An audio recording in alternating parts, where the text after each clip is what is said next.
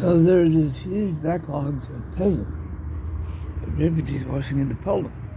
And they're Ukrainian refugees. And they tend to be Catholic mass. And a huge backwash of refugees into Poland, which has a strong connection with the Vatican.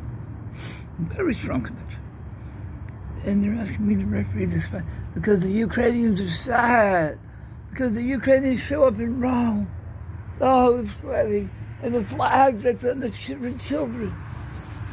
And like, you want to gag. You see the sadness in their face and the suffering. The backlog of refugees washing up into Rome now is mind-boggling large, and it moves the heart.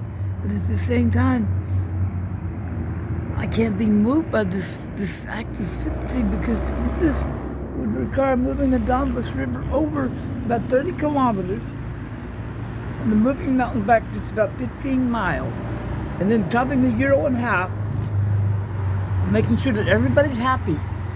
And